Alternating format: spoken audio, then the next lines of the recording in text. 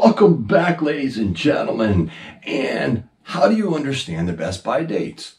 Do you actually understand the best by dates?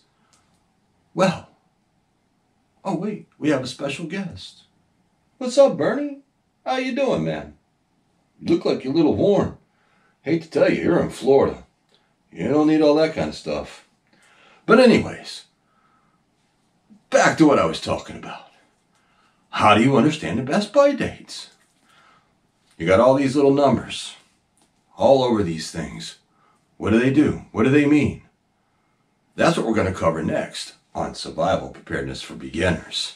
So stay tuned and we're going to get in detail on what's going on with all these best by dates and what the truth is on all this kind of stuff.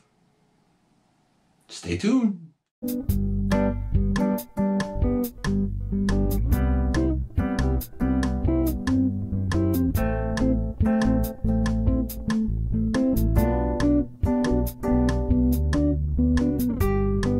Okay, so we're back, and this is how to understand the best by dates. Now I have a couple of little notes here that I printed off the computer so I could get you all the proper information that you are probably looking for, especially if you're new to prepping. Your best by date. This date guarantees the period of time in which the product will be at its best flavor or quality. When bread will still taste soft and crackers will still taste crisp.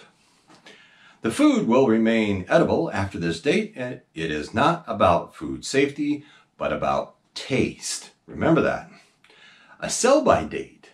This date is determined by producers to inform sellers when to remove items from the shelves. The goal is to ensure that customers receive the item at its optimal quality, which can last for several days to several weeks past the date, depending on the item. Milk, for instance, according to Consumer Reports, should last 5 to 7 days past its sell-by date if stored properly. There's that word again, stored properly. Pay close attention, people. Use by date. This is the last day the producer guarantees the best quality of the product, again, except for cases of infant formula. This is not safety data nor a mandatory label. Food producers and manufacturers have a legal obligation to include either a best before or use by date on their food. Supermarkets and retailers can legally sell produce that has passed its best before date, but cannot sell, keyword, cannot sell food that has been past its best used by date, since used by is related to safety rather than quality. And one more, with the exception of infant formula, the laws that the Food and Drug Administration, the FDA, administrator do not preclude the sale of food that is past the expiration date indicated on the label. The FDA does not require food firms to place expired by, used by, or best before dates on food products. So it's not regulated by the government. So you're asking yourself, how do I understand the best by dates? And why is this just so damn confusing, right? Now, contrary to popular belief, none of these dates actually tell us when, if the food stops being safe to eat. Now, does it?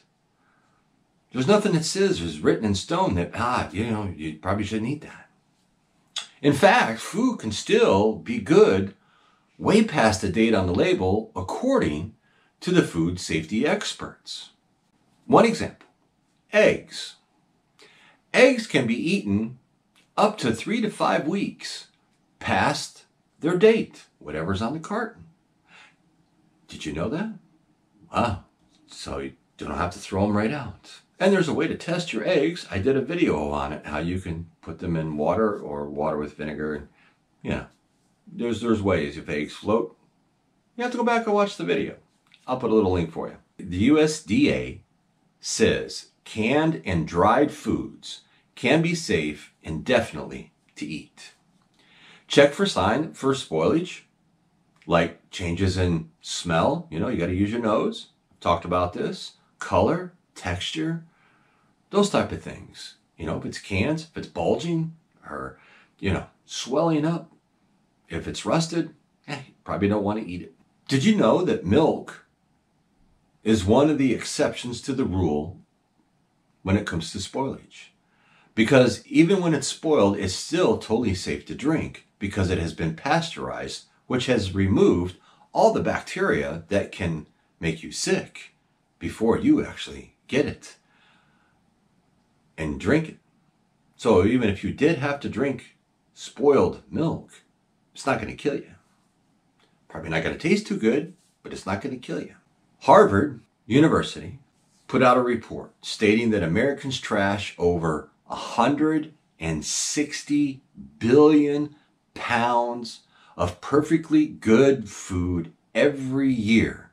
And that is roughly 40% of our food supply chain is thrown away in the trash yearly. The dates on a lot of products are very confusing to the American public. And they did do one survey, and they found that 83% of Americans throw food out based on the best by date. So, what is the rule of thumb and how to understand the best by dates? I'm going to put a couple of links below in the description. And there's a couple of there's a calculator and there's an article, and you can go in because some things don't put, they may not have a best by date, but they do have these other numbers. And I found a calculator that you all may be able to use, and you can plug in the numbers. It tells you what to look for. You plug those numbers in and they'll tell you basically exactly what month, what day, and what year that product was packaged. Right down to good old candy. So one thing you also want to remember, when you are storing your products and everything else, everything needs to be stored in a cool, dry place. And one way you can surely tell if something isn't good is by using your eyes, nose, and your mouth. I've talked about this in a video before. Look at the product, look at the can, if it's bulging, if it's rusty, those type of things. Well, you may not want to eat it. If the can looks perfectly fine, you have to move on to step number 2. You have to open it up and take a whiff. Smell the product. Make sure this product smells good. Make sure the product smells like it's supposed to smell like. So if you're prepping, what you're supposed to be prepping as far as what things you would eat in an emergency situation, not things you wouldn't eat, you're probably going to know what those things should smell like. You go off of your nose.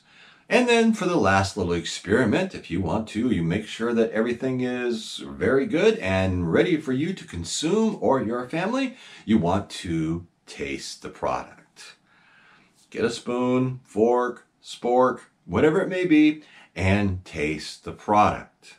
See how the product tastes. Make sure the product still has the same taste that you know that it should have, and that nothing has changed.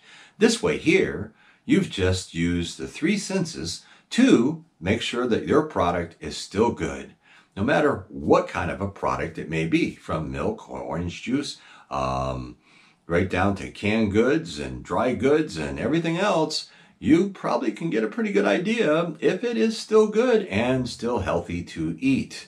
More than likely, it will be if you have stored it in a cool, dry place. As you can see, we always keep falling back to the cool, dry place because that's how you have to store your emergency stockpile food of any kind and to ensure that it is going to survive.